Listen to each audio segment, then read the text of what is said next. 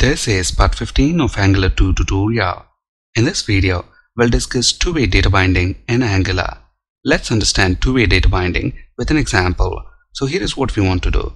Whatever we type into this text box, we want to echo that value on the web page, as you can see right here. And we want to achieve this as we are typing into the text box. At the moment we have these characters typed Tom Hopkins, and that's what is displayed on the web page. So let's see how to achieve this using two-way data binding in Angular. This is the same project that we have been working with so far in this video series. So within our app component class, let's include a property. I'm going to call it name. The data type is string, and let's include a default value of Tom. And then within the view template, let's include this literal text name and then an input element. And we want to bind to the value property of the input element using property binding. So value equals, within quotes, the name of the property that we have in our component class. In this case, the name of the property is name. And let's close the input element, and then let's include an HTML break.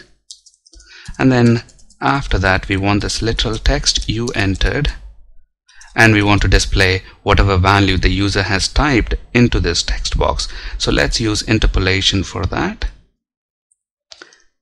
And within double curly braces, we specify our property name, which is name. So with all these changes in place, let's run our application by pressing Ctrl F5. At the moment, we only have one-way data binding, that is from our component class property to HTML element properties. Notice whatever value we have in this name property, at the moment we have Tom, that value is displayed both in the text box and on the web page. To display it within the text box, we are using property binding, and to display it on the web page, we are using interpolation. But the important point to keep in mind is we only have one-way data binding from component class property to HTML element properties. Now as we type within this text box, notice the data is not flowing in the opposite direction. So what we want to be able to do is, as we type within this text box, we want that value to be flown in the opposite direction, and then update this name property within our component class. So we want to be effectively able to flow data from an HTML element to the component class property. So we have two-way data binding. So let's see how to achieve this. Let's use event binding to flow data in the opposite direction. I'm going to make use of the input event of our input element. Notice the input event is within parentheses, and then I'm going to have this expression right here, name equals $event.target.value. If this code doesn't make sense at the moment, don't worry, we'll discuss that in just a bit. So let's save our changes, and then let's reload our web page by pressing Ctrl F5. Now notice as we type into the text box, the updated value is reflected on the browser. Now here we have two-way data binding. So let's understand the code that we have just written. The property binding right here flows data in one direction, that is from our component class property to HTML element property. And this event binding right here flows data in the opposite direction, that is from our HTML element to component class property. Look at this expression right here. Name property within our component class equals $event.target.value. So what is this $event object? This object is exposed by Angular data binding and contains event data. In this case, it contains the value that we have typed into the text box, and to get that value, we're using the $event object.target.value, and then that value is then used to update name property within our component class. So effectively, as we type into the text box, whatever value we are typing into the text box, we are using that value to update the name property within our component class. And then this interpolation expression right here is binded to the name property, so we see the value that we have typed in the text box. So we can think of Angular two-way data binding as a combination of property binding and event binding. And here is that exact same code which we just discussed. To save a few keystrokes and simplify Angular two-way data binding, Angular has provided ng Model Directive. With ng Model Directive, we can rewrite this line of code right here like this. Notice we are effectively replacing this property binding and event binding using ng Model Directive like this. Let's look at this in action now.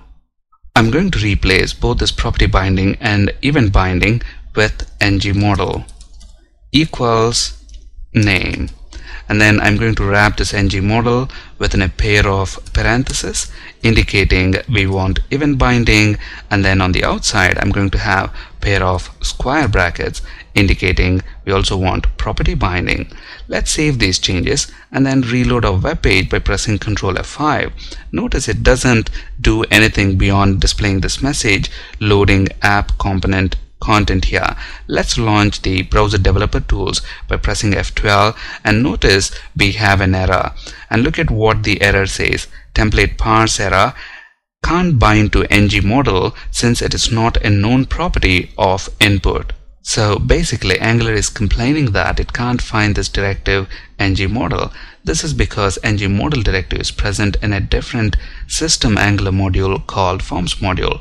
For us to be able to use this ng model directive, we will have to first import that forms module, and we do that within our root module which is present in app.component.ts. So just like how we have imported ng module and browser module, we will also have to import forms module. So let's make a copy of this line. The module that we want to import is forms module, and the forms module is present in Angular forms. And just like how we have included this browser module within the imports array of this ng model directive, we'll also have to include forms module. So let's specify that right here. Let's save our changes and reload our web page. Notice now it works as expected. Don't forget to import ng model directive from Angular system module forms module, otherwise you would get an error. And here we have the syntax for two-way data binding. Remember, two-way data binding in Angular is a combination of both property binding and event binding. The square brackets on the outside are for property binding, and the parentheses on the inside are for event binding. To easily remember this syntax, compare it to a banana in a box. The parentheses on the inside are for the banana, and the square brackets on the outside are for the box. Thank you for listening and have a great day.